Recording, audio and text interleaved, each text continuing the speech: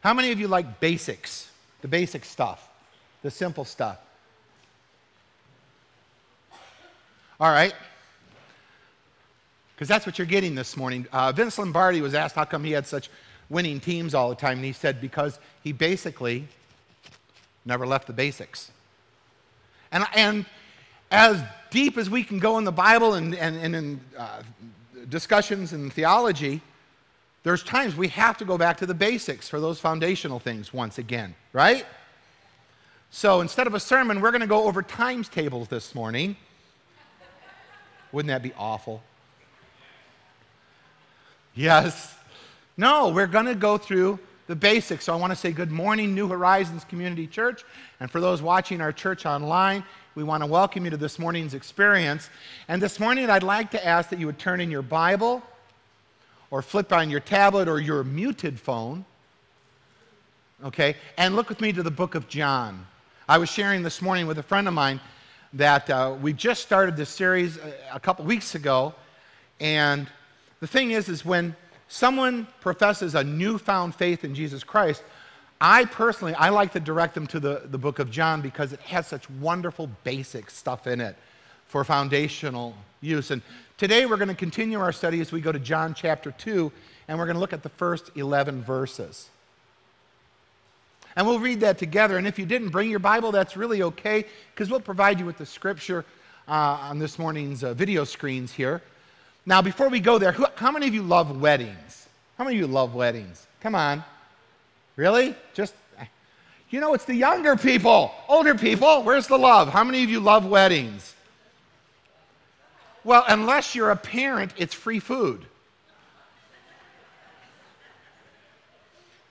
Now, weddings in Jesus' day, they were a lot different than today. Because, see, many times today, marriage is looked at as optional or even temporary, or in some cases, they'll say a big joke. What happens is sometimes people will meet over a weekend in the Smokies or in Vegas, and they'll get married at the Elvis Presley wedding chapel that same weekend. Kind of like a dare. I don't know what it is. At the same time, more and more people are living together instead of getting married. And that certainly wasn't the way it was in Jesus' day. See, the first thing different is that many of the marriages, they were arranged. I know you're going to think this is strange, but somehow the older I get, sometimes I think that it wasn't necessarily, that's a big word that you can use for a lot of different things, but it wasn't necessarily a bad idea. Because the fact was that marriages were arranged. It didn't mean that the couple didn't love each other. It meant that they grew to love each other. Just like couples learn to love each other today. The warm, fuzzy feelings, the sweaty palms, that isn't love, that's hormones. But sometimes love can grow out of that. The problem comes when the hormones take over the relationship, and they call that love. I remember one time listening to Dr. James Dobson, and he basically said, when it comes to a marriage relationship or to a relationship between people that have feelings towards one another, he said, there's two types of love. He said, there's the hormone, warm, fuzzy feeling where you just can't get enough of that person. And he said, that's not bad. And in fact, throughout your married life, you ought to pursue that with one another. You should try to continue to court your spouse, to please them, to want to be. But that is not what you rely on. And I can tell you, people that have been married for years, that isn't what you rely on. What you rely on in love is also a choice. It is a commitment to live together in the covenant of marriage no matter what. Right? Okay, so I look at my wife, and she looks at me, and I know that there are times she would love to kill me. I know that. But love stops murder. That should be a bumper sticker. But arranged marriages, they kind of help to prevent that murder, that divorce, that living together. And it wasn't like the couple was thrown together as complete strangers. See, if they agreed with the arrangement, when they reached a certain age, they were then betrothed to one another. And a betrothal was the opposite of shacking up today. Couples today live together so they can be sexually intimate, with each other without having the responsibilities or the commitments that maybe would go along with marriage. Betrothal meant that the couple had all the responsibilities and the commitments associated with marriage, but without the sexual intimacy. It sounds like a whole lot better test of love, I think, than today's way, doesn't it? Let's share these responsibilities. Let's see how well we can get along without killing one another. And the betrothal was serious. It lasted for an entire year, and the only way out of it was a divorce. But the fact is, most betrothals were successful, just like most marriages back then were. I certainly can't say that today. So, for the happy couple in this morning's passage, the time of betrothal was over, and it was time to get on with the wedding. Now, by now, I hope you have found John chapter 2. We're going to look at the first 11 verses, so let's read that together. On the third day, a wedding took place in Cana of Galilee. Jesus' mother was there, and Jesus and his disciples had also been invited to the wedding. When the wine was gone, Jesus' mother said to him, "They have no more wine." "Woman, why do you involve me?" Jesus replied. "My hour has not yet come." His mother said to the servants, "Do whatever he tells you." Nearby stood 6 stone water pots. Now, I'm going to continue on with the message and with the sermon and with the scripture, but maybe many of you have read this before without getting the next handful of words. The kind used by the Jews for ceremonial washing, each holding 20 or 30 gallons. Jesus said to the servants, "Fill the jars with water." So they filled them to the brim. And then he added, "Now draw some out and take it to the master of the banquet." They did so. And the master of the banquet tasted the water that had been turned into wine. He did not realize where it had come from. Though the servants who had drawn the water knew, he then called the bridegroom over aside and he said, "Bring everyone out to this." He says, "Everyone brings out the choice wine first, and then the cheaper wine after the guests have had too much to drink. But you have saved the best until now." What Jesus did here in Cana of Galilee was the first of the signs through which he revealed his glory, and his disciples believed in him. Most weddings today are over in a few hours, even if you include the reception. Weddings back then lasted up to 7 days. Relatives and close friends and the bride and the groom would have everything planned out.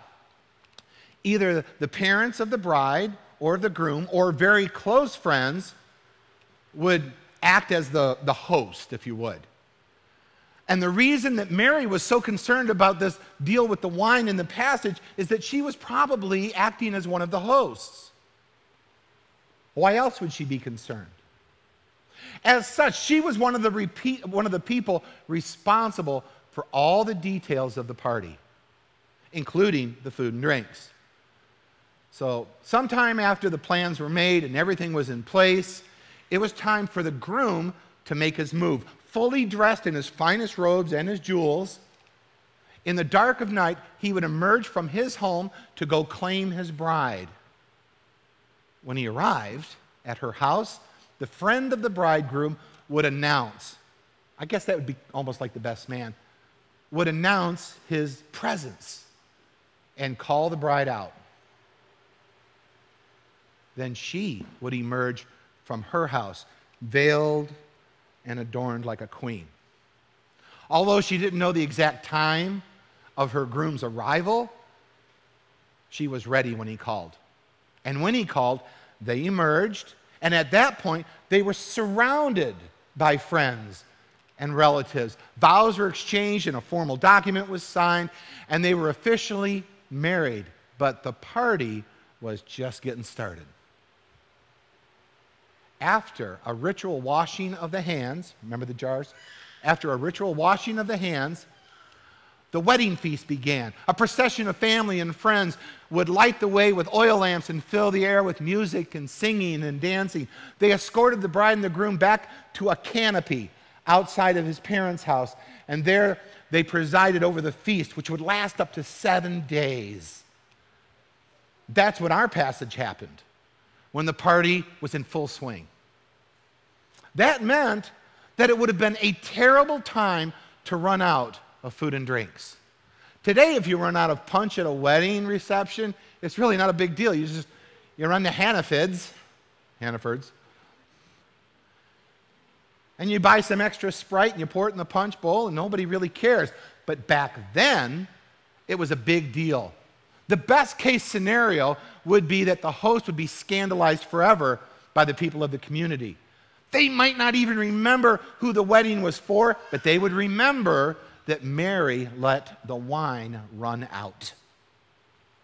And that was the best case scenario.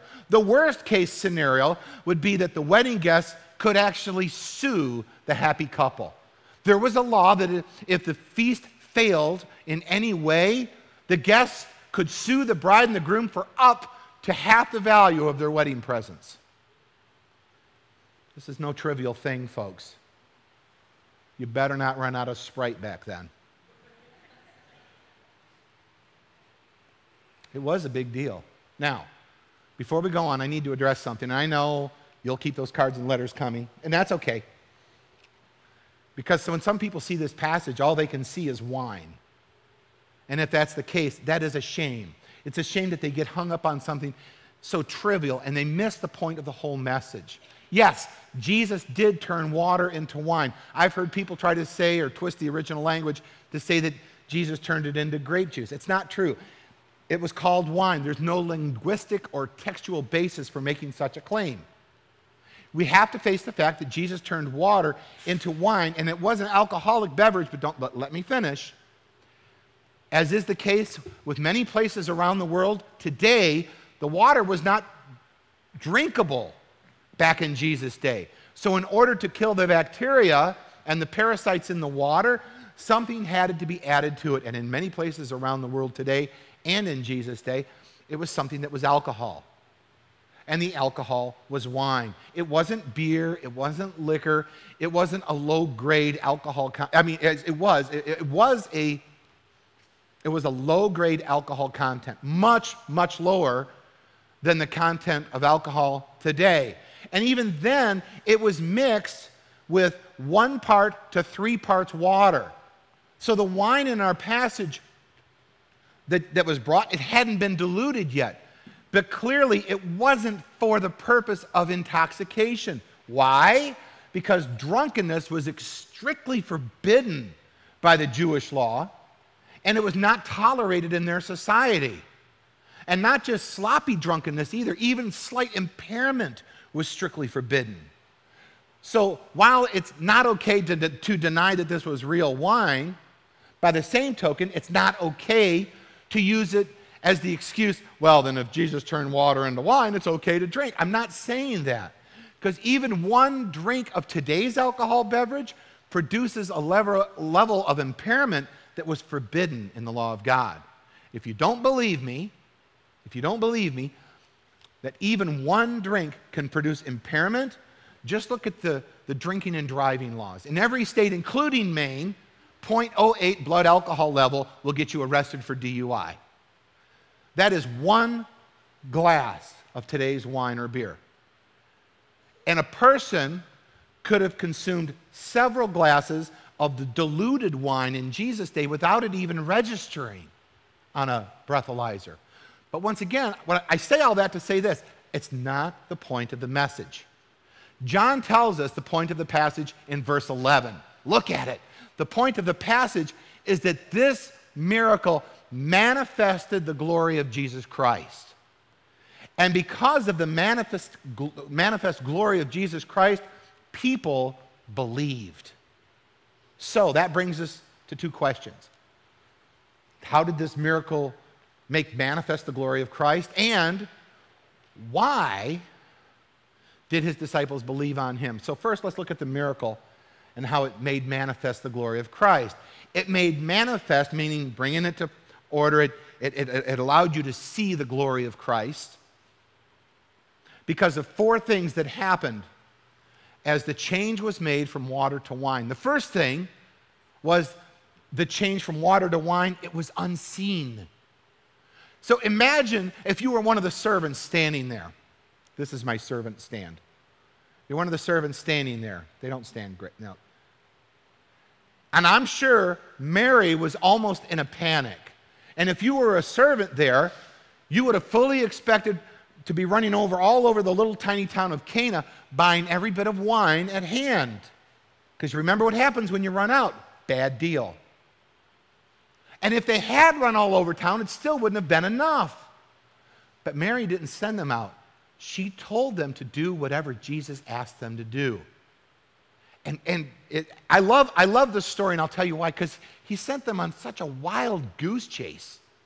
He sent them to fill up the jugs that everybody used to wash their hands in.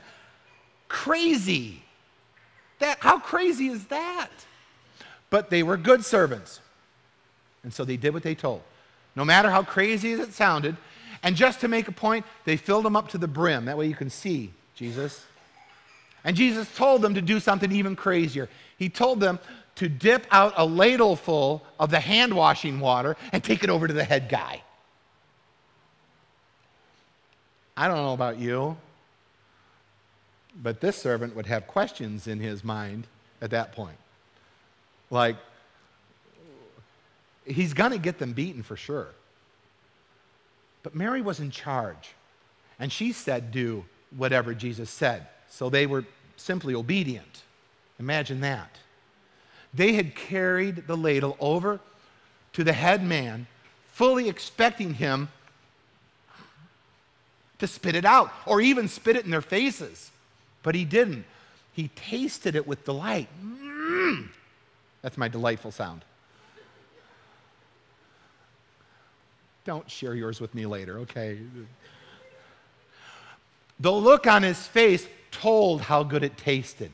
And then he bragged on it, not just to the servants. It was so good, he called the bridegroom away, and he commented to him. This was the best wine he'd ever tasted. But when did it happen?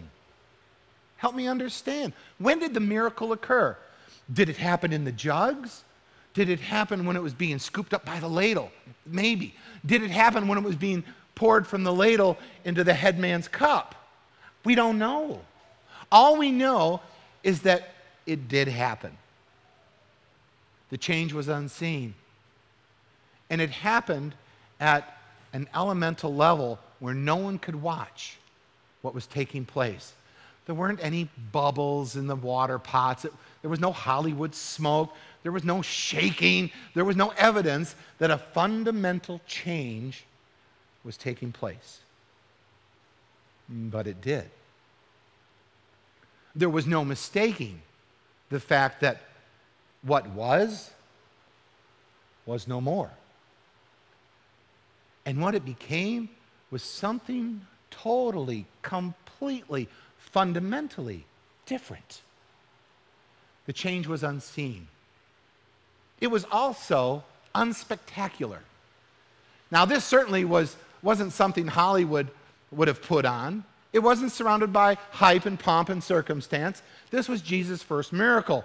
And if there ever would be thought of, you could have something spectacular happen without fireworks or shooting stars or angels or something, he didn't even make an announcement. Did you know that? It was if it was such a thing, I don't know, if there was ever such a thing as a discrete miracle, this was it. And I would think, Jesus would come over and no. He didn't even touch it himself. So he had the servants fill the pots with water. And then he had them draw out the wine. He didn't even tell them the change had taken place. But man, what a change had taken place. The change was unspectacular. It was also unprecedented. Nothing like this had ever happened before or since. As the wine ran out, it wasn't like Mary had any experience to draw from. I don't believe that she was looking for Jesus to perform a miracle. He certainly never had any, for 30 years, when emergencies happened, Mary, the mom, had to deal with them just like anybody else.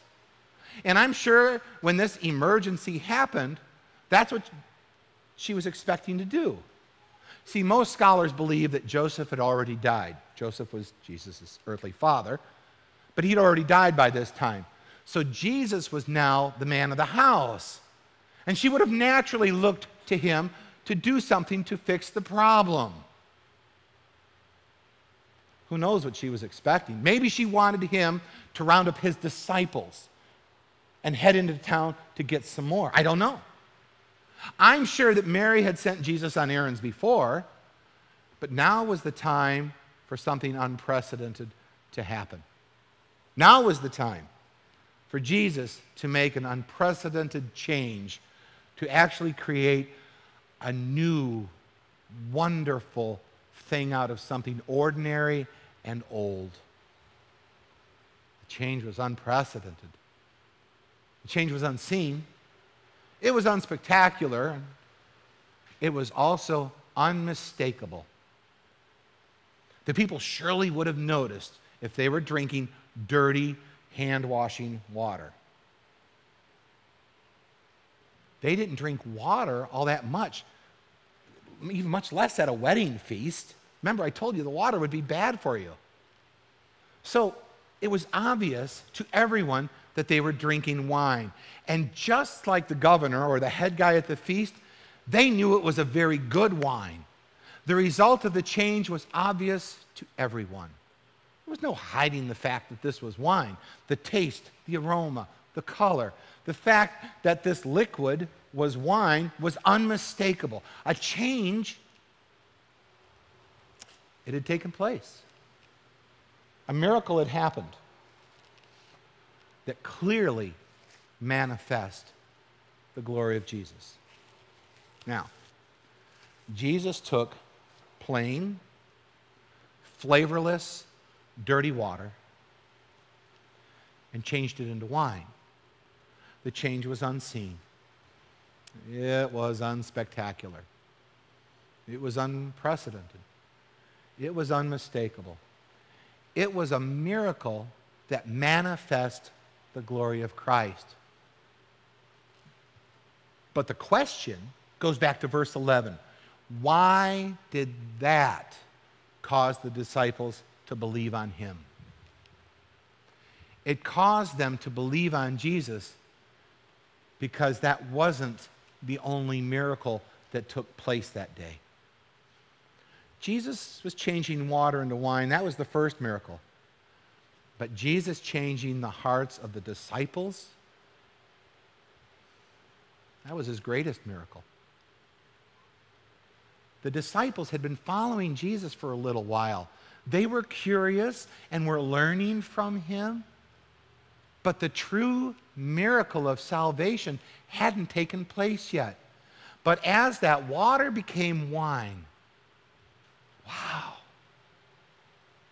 what happened? Their hearts of stone were made flesh.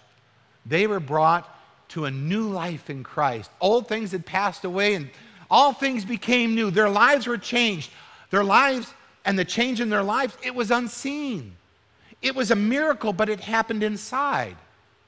See, you can't see when Jesus saves us. You can't see it. Every individual reacts differently on the outside. Some people cry, they weep. Some people shout. Some people don't do either. But the true change happens where? On the inside. That's where it should happen. It is as unseen as when that water turned to wine. The change in their lives was unseen and it was unspectacular. There aren't any fireworks that goes on when a person is saved, other than maybe inside. There are no halos, no lights, no wings, no angels, no chorus. None of those things. Just like there were none of those things when the water was turned to wine. Bells and whistles and spectacular events, they usually don't accompany salvation. Because salvation is an inward thing. It's an inward change that is unseen and unspectacular. The change in the disciples' lives was also unprecedented. They had never had that before. They had no experience to build on. They didn't have anything to rehearse or practice. This salvation thing with Jesus, God brings it brand new. It is brand, and it was brand new because salvation is brand new. The change in their lives was unprecedented. It was unprecedented, and it was unmistakable. When Jesus saved those disciples that day, they were unmistakably different. Now, some of you may be sitting back and going, what do you mean they weren't saved? I didn't hear anyone say the sinner's prayer. Do you know that's a recent thing, the sinner's prayer? Confession's always been around. Don't misunderstand me. But if I see, and I've been walking with Jesus, I've seen all the things. I've seen him get dirty as we walk down the road. I've seen him take a bath in the lake. He's a guy. He's just a guy. And then one day we're at this wedding. Whoopie-doo. Fresh food. It's awesome. We're running out of wine. Mary says something, and he tells you he's the one by doing that. And where does salvation come? By recognizing Jesus for who he is and placing your faith in him. And that's what happened. It was amazing. And all of a sudden, I realized he's the Messiah. And you know what happened for those guys? They didn't act the same. They didn't talk the same. They didn't live the same. Did they make mistakes? Yeah. Did they fall back into sin sometimes? Yeah. But they were completely a new creation. They didn't live in perpetual disobedience. They didn't live in continual rebellion. In other words, my friends, they didn't go back to tasting like old, dirty, hand-washing water. They were now in Christ. And Christ was in them. And they had a new name written down in heaven. And a new life to live here on earth. Man, that's awesome. The change was unmistakable.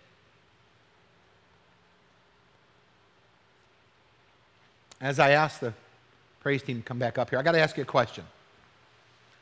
We've talked about nothing but change today. Water into wine, follower into disciple.